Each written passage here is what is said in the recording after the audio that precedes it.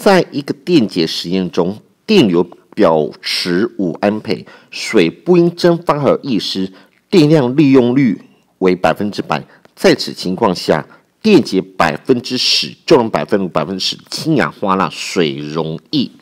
100公克，经 X 小时之后，发现氢氧化钠浓度变为11%，则 X 小时约为何？然而，1法拉第电量等于96500库仑，也等于26.8安培小时。首先，我们来看一下电解氢氧化钠产物为何？钠为正一，氢氧根为负一，因此阴离子在阳极进行氧化反应。首先，我们判断阴子是不是氯溴碘离子，氢氧根不是氯溴碘离子，所以产物为氧气。而阳离子在阴极进行还原反应，而阳离子是属于 1A 族，只要是阳离子为 1A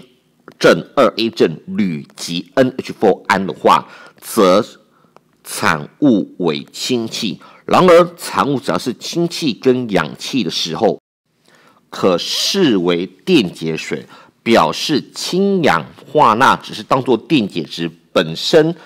溶质并不会消耗掉。接着，我们要计算出溶质氢氧化钠的重量。溶质重量等于溶液乘上重量百分率，溶液为100克，重量百分率原本为10%，因此等于10公克。而电解完之后，浓度会从10%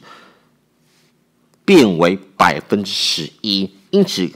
电解既然视为电解水，所以表示水可以消耗掉，所以重量百分率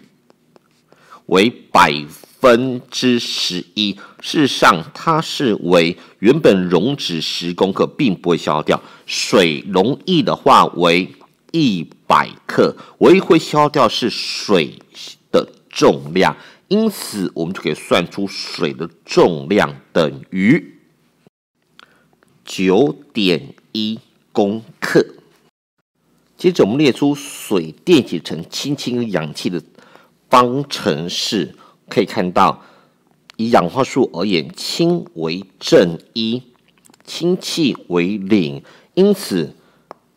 每一个氢得到一个电子，总共2氢，表示总得到2个电子，所以总共要经过2个法拉第的电量。所以我们就可以知道，水消耗掉9.1公克，表示总共消耗掉9.1除以18这么多摩尔。因此，必须要用掉2倍乘上9.1除以18法拉第的电量，所以等于9/9.1的法拉第。而题目是说明电流为5安培 ，x 小时间，因此1法拉第等于26.8安培小时，所以又等于电流为5安培，时间为 x 小时，要除以26.8，